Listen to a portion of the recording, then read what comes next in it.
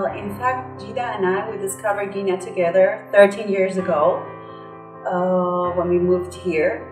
And something that really got our attention was that there were always so many people, disabled people, crawling around, using their arms to get themselves around, begging during the whole day, and we couldn't do anything about it.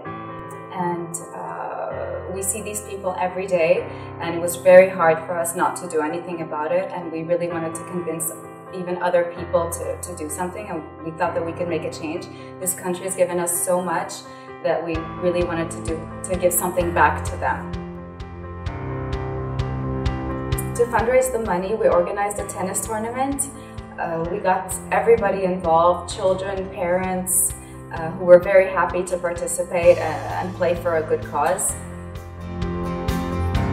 We also had very generous donors from abroad, all of our friends and family who have been very supportive from the beginning of this project. Which allowed us to raise, in a period of 4 months, enough money for 175 wheelchairs.